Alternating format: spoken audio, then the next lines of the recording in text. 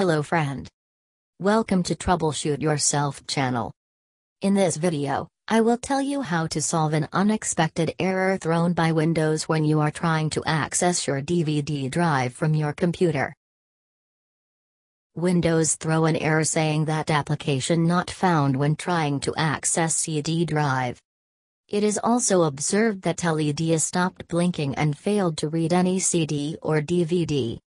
After troubleshooting this problem discovered that, the error message displayed because one of the associated registry is corrupted. Sometimes this kind of errors occurred may be due to virus infection. In such cases, attempting to access the CD or DVD drive, Windows pops up a message saying that the application cannot be found. In this particular case, you would need to restore the registry settings for the DVD drive to function properly. In order to solve this problem, registry fix is required.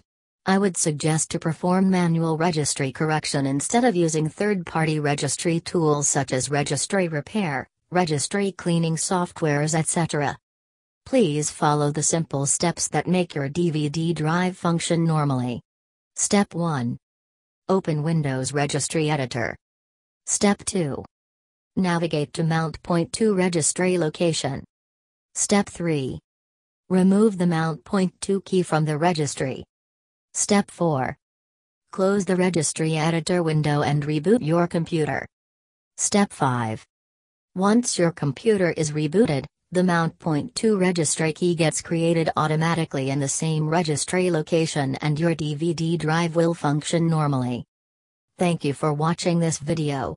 I hope the solution provided in this video solved your problem. Do visit our blog www.troubleshootyourself.com.